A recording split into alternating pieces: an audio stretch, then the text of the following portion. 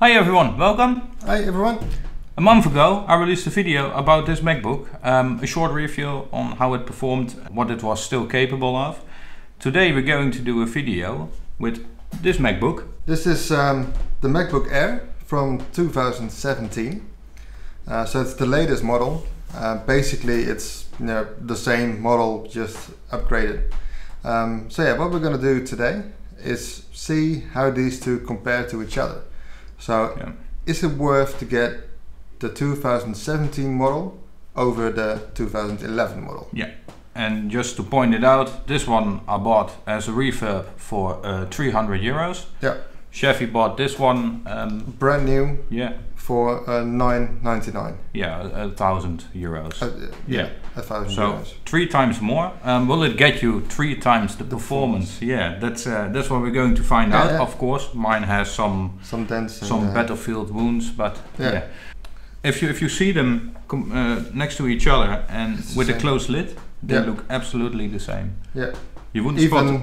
Yeah. Even the ports are the same. The only difference here is that this one has the MagSafe 2 connector. MagSafe 1. The MagSafe 1, so the older connector. Yeah. USB 3.0 versus 2.0.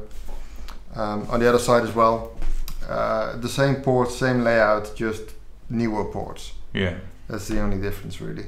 Okay, first we're going to start with the boot up. The boot up time? You have an 128 gigabyte SSD. Yeah. Mine only has a 64 gigabyte SSD. Mine is SATA, yours is PCI Express, if I'm correct. Yep. And I'm really curious to see on how much faster a Chevy's SSD is going to be. Yeah, me too. Because yeah, let's be honest, it will be faster. It should be. It should be.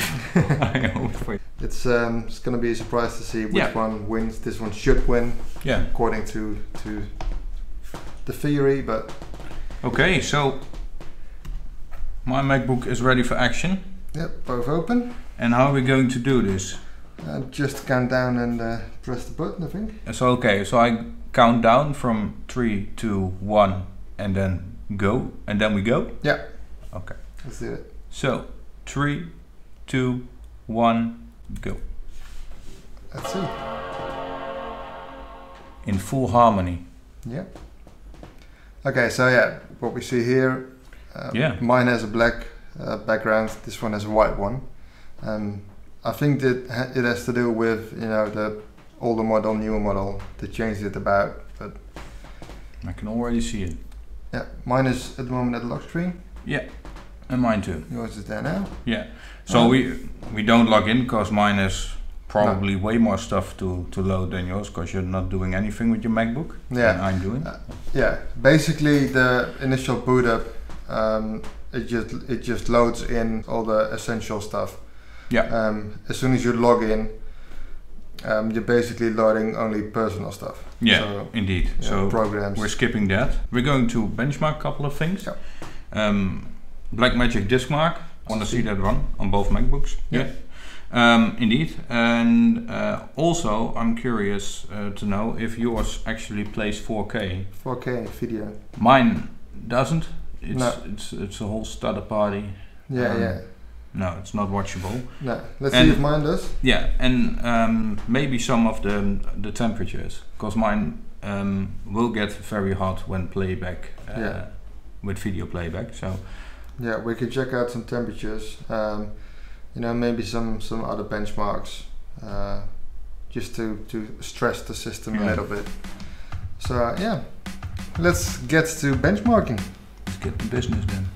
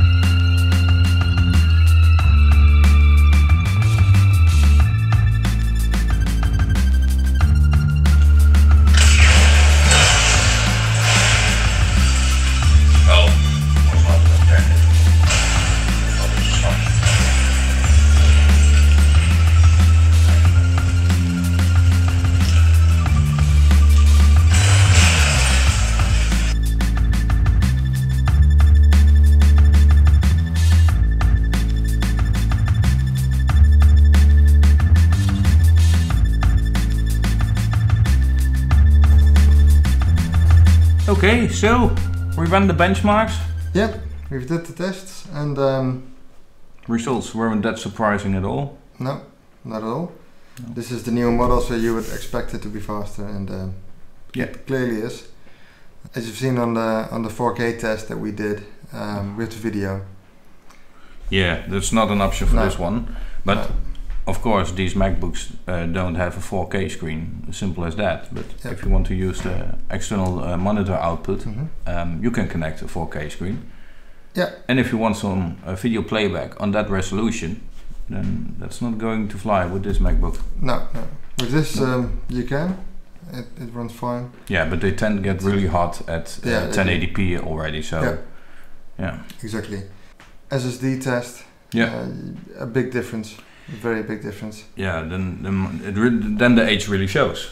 Yeah. Yeah, really big difference. And also, a bit of a shame, this one apparently doesn't support the OpenGL with the CineBench. Yeah.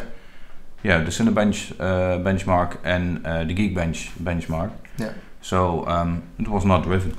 Yeah. So only a score for you there, 1 point. Yeah. Yep. So overall, it beats this one at every test. What I was kind of surprised of was the network speed test. They were almost the same speed. So I was kind of surprised with that because also the network card of this one is 6 years older. Yeah, so it's older indeed. And this one has the AC network adapter. Yeah, I don't think this one has, but that. And the network speed, we tested it. The upload speed didn't get above 40 megabits. No. That's because my internet speed is 400 down and 40 up. So so it's the max speed that we have. It's the max speed, yeah. And the download speed, it couldn't get even close to 400. But okay, it's wireless, so different factors play part here. Yeah. Okay. Still, I'm very satisfied with this MacBook. Yeah. So is it worth the upgrade? Is it worth the upgrade? It depends. It depends on what you do with it. First, it depends on your budget. If you have a small budget, if you're on a small budget, then maybe this is a good option for you. If the only workflow you're going to do is a little bit of office work and some multimedia playback, not above 1080p. If you want some more performance, maybe a little bit casual gaming. Yeah. We didn't run benchmarks on those, but it is capable of running some simple games. Very simple games, so no GTA 5 on this. No. You would have to still run the games on low, but and also I think GTA 5 is not even playable on Mac. No. So no fancy stuff. No.